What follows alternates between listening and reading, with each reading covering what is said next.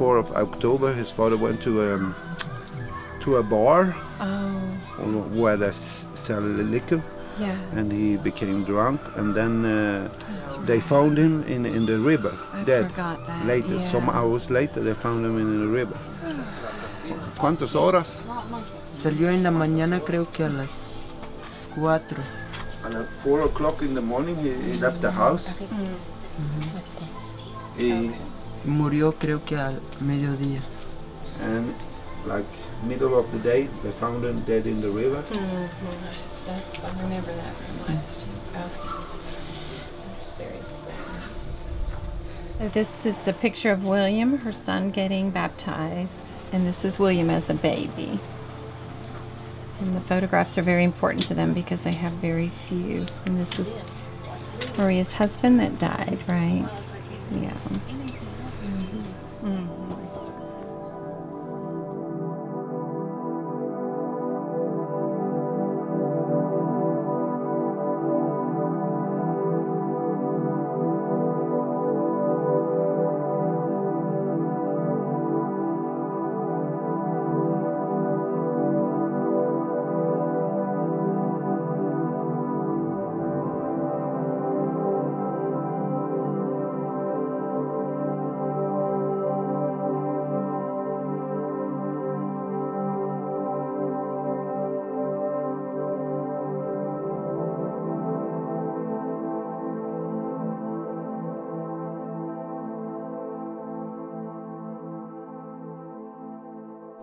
We donated the stove for Maria 3 years ago. She was just cooking over an open fire, and it's an Onel stove, which is the nice thing about it is it can be taken apart and moved, so we'll move it to the new house. But we need to build a concrete pad to put it on in the new house. And it'll be in open air in the new house so that she won't have smoke inhalation inside. Is this your food? Mm-hmm. These are very old beets with mold on them. See? See? So this is, we have not delivered food for 6 weeks so that we could assess her needs. If we're not delivering food, how does she eat? And this is her kitchen, and so she has 6 shriveled beets and okay. That's about it. Typically, if she runs out of food, she picks herbs and boils herbs for... So this is her kitchen. And in the new house, she has a sink. So with the stove, it cuts down on the wood use by about 80% because the heat is contained inside, which really takes care of a big issue for these moms. It's a lot of time in the fields cutting down trees and chopping wood for fuel. So these stoves cost us about $200 to $250 for each stove that we purchase, but it's a health issue for them to not have so much smoke inhalation and eye issues from cooking over open fire. So it's a very worthwhile expenditure. Right?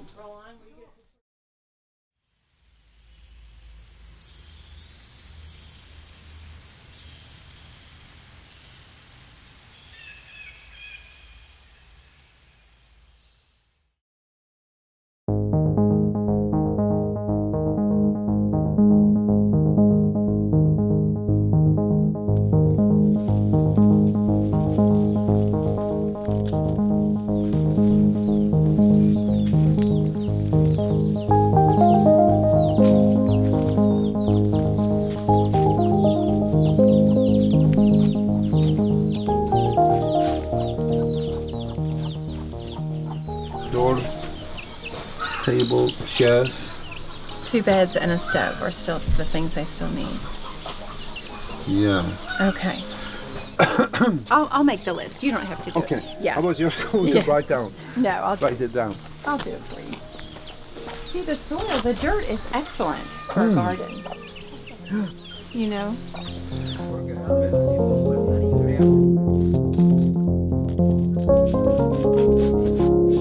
Okay. If we got her 4 or 5 lemon trees.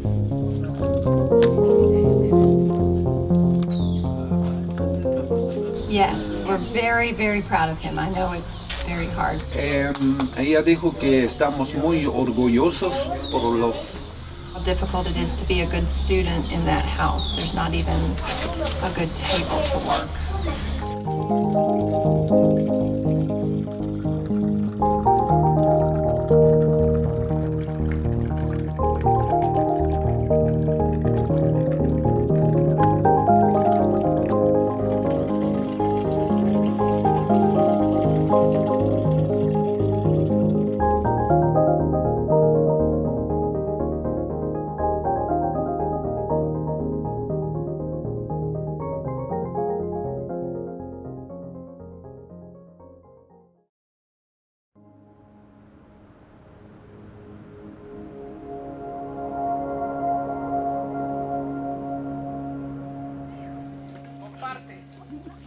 If you give it to them, they're gonna find it. Lo escondió.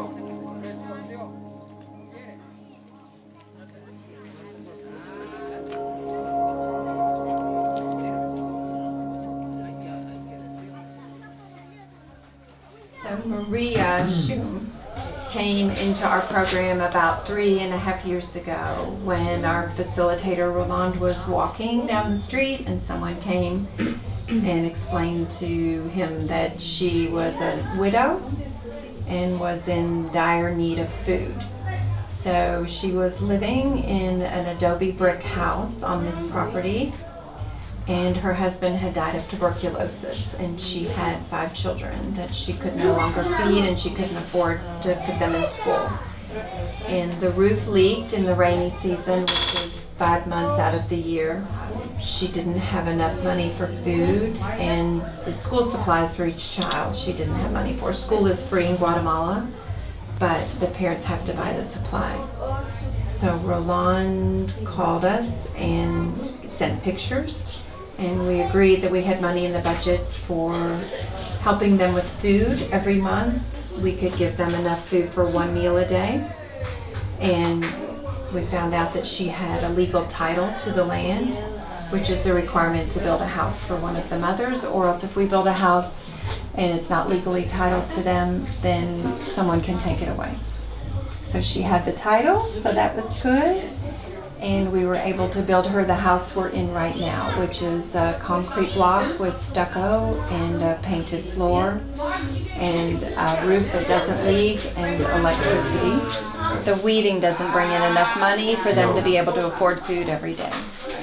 Yeah. And there's no social services in this country for people in the mountains that are widows. There's no church services that gives out food and school supplies. There's no government services, food banks, Social Security income, retirement income, savings plans like we have in the States. Her two oldest daughters had to drop out because the school is expensive and far away for them. So they bring income into the family by weaving, and they make 100 cues per month for weaving one blouse. And 100 cues a month is not even enough to buy food for 2 or 3 days for a family this size in Guatemala. And the things that we try and supply for them for food is 100 pounds of corn, rice, black beans for protein, oil for cooking, sugar and paella, which is a protein gruel, and seasoning for the rice, and sometimes coffee and sugar. Very, very basic commodities. And then they gather herbs in the fields, and most of our mothers don't have enough land to grow corn, so they don't have any crops that they can grow. So can Maria tell us, has this helped her worries?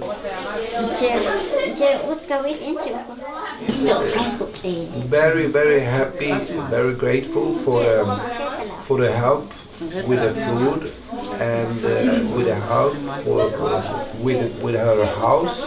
Before when they lived in the other house, she had often fear. Because that house did actually, parts of it did fall down because of an earthquake.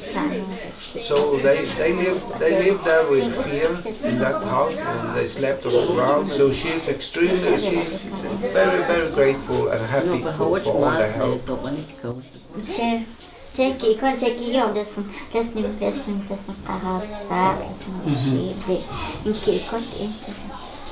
The house that we're in that we built for her would be a house for the very poorest people in the United States, but here in Guatemala in the mountains, it's a very nice house. She's dry in the rain, and they're not sleeping on a wet floor, so we're happy we could help her. I'm so happy.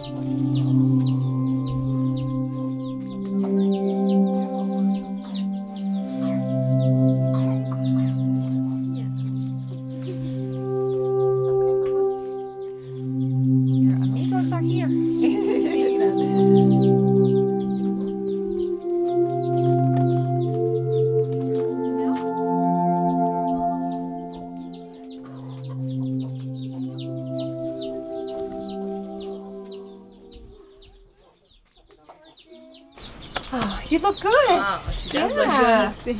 You look good. Gracias. Oh, there's the baby. Oh, let me see. Yes, she's How are coughing. you? she's coughing, I'm sure. They all kind of she's seem to warm, have this- Jody. So we first met this family because even though they have a husband, the mom was very desperate for a house. So she offered to exchange her son to a missionary friend of mine who had adopted from Guatemala.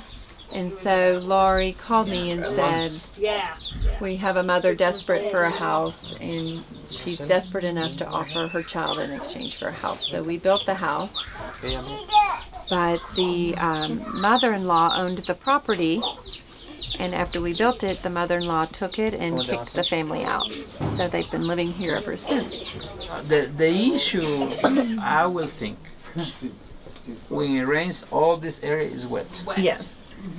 It was sewage and so you're sleeping in a wet area. It's like you're into a mole. You know? She didn't work anymore here. She went to the city to work as a maid. Brenda, the city? And she got sick, and so the people she was working with told her to go. He has a job right now, but it's not that much because the climate doesn't help to do tile. About how much is he making a week right now?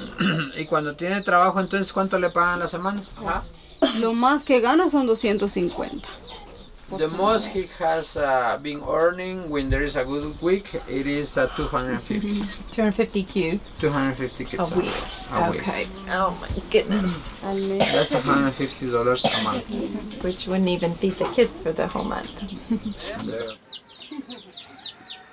There's no longer chickens in here, but she has ducks. They're very hungry ducks right now, so I need to find out. Sometimes she doesn't have money to buy food for them. And then her land stops about here. And you can see sometimes she tries to raise plants to sell.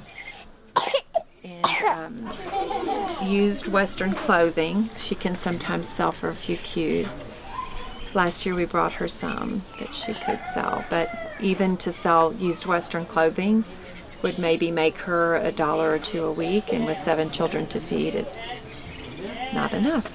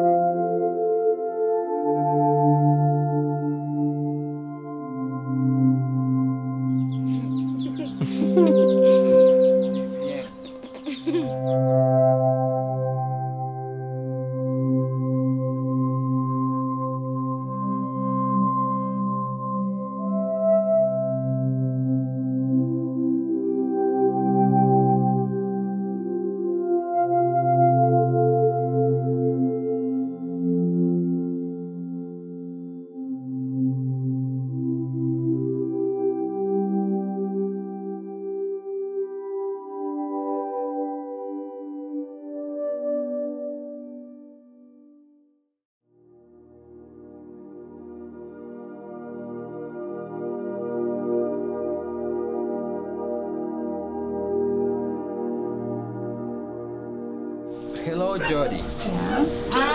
Elsa and Marisela say hello to you.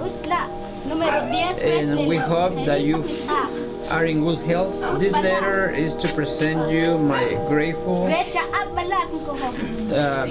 thing to let you know that we are thankful for you, for your health, and that you have given to my mom the life, Pascuala, you know. And we, as our daughters, we keep going to the school, but my mom is sick, and my father would like to have us keeping going to the school to reach the end that we would like graduation, you know. My father has a work, but sometimes we don't have enough. The groceries, we appreciate it. We are soliciting you the help to keep going to school. please help us to reach our goal to be graduated. Attention of Elsa Ortiz Tambriz, Manuela Marisela Ortiz Tambriz.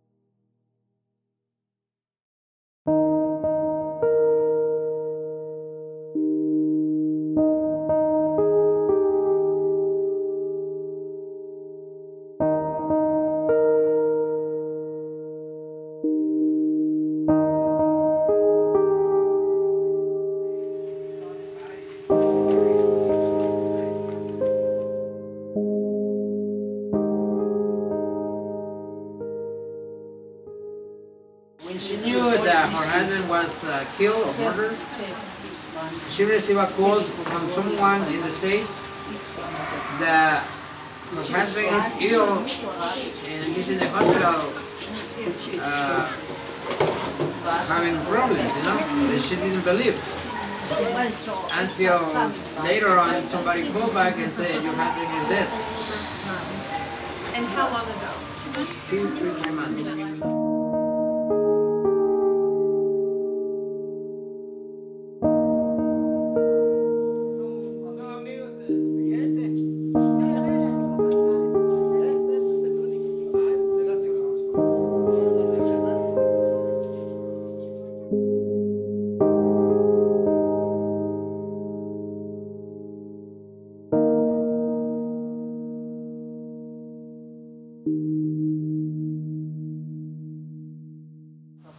She's going to go and work for 2.5 months in order to keep profit, and the kids will help. Yes. They have to. They have agreed each one in order to survive. It's usually just like $2 a day. She has to go where somebody will hire her. So it has to be close, or it could be far.